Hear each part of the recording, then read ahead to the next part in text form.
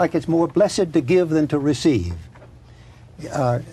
Getting some money makes people look happy temporarily, but as a general rule, it doesn't benefit many people.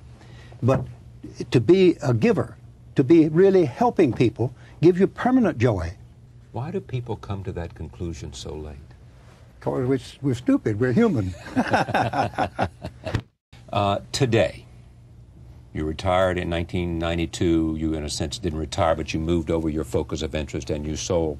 No, I got smart, Charlie. What happened? Because all my life I was trying to help people get wealthy, and with a little success. But I never noticed it made them any happier.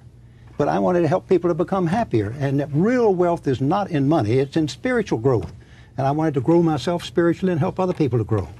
But had you been a religious person throughout your life? Because you had once wanted to be a missionary. So those principles yes, definitely, that had guided you. Now, are some of those principles the same kind of laws of life that we see in this book today? Correct. That's just what it is. Like what?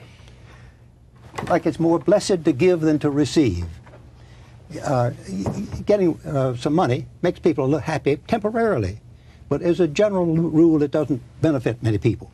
But to be a giver, to be really helping people, gives you permanent joy. So that's one of the rules in there. It's more blessed to give than to receive, or in other words, lasting happiness does not come from getting but from giving. Couple of questions. If you had your life to live over, what would you do different?